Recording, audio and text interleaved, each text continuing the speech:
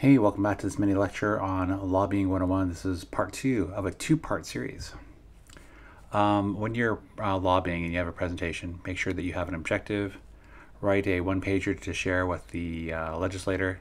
Know how whatever issues you're talking about impact you. Be knowledgeable about the details so you can answer any questions. Be persuasive, such as using personal stories and anecdotes. And ultimately, at the end, ask for your legislator's support so they actually help you, because sometimes we can forget to do that. For when you're lobbying, you are able to turn no to a yes if you do certain things.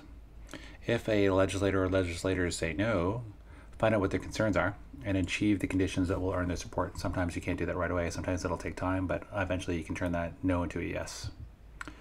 If you're going to have a meeting, here's a couple of sets of rules. Make sure you arrive on time. Identify yourself and your affiliation clearly so they know who you are and what you represent.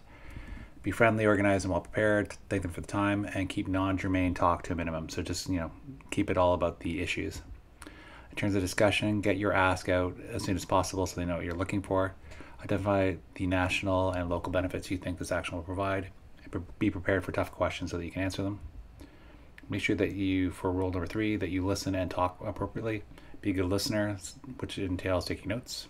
Ask for firm commitments. What do you want them to do, and when do you want that to happen? And make sure that you follow up. That is essential to make sure that you get through with everything you want to get through with. Some things you do not want to do. Don't say anything you are not sure is true. Make sure you stand the truth and the up and up. Do not unilaterally signal a willingness to compromise. You want to make sure if you're going to compromise that both sides seem to want to do that. Don't air any dirty laundry or confidential business information because that'll make you look bad. Do not threaten or take a negative tone. That won't help you establish a long-term relationship. Do not discuss political fundraising when that's not the purpose of your meeting. That was Lobbying 101 Part 2. Thanks again for watching. Take care. Look forward to seeing you again soon.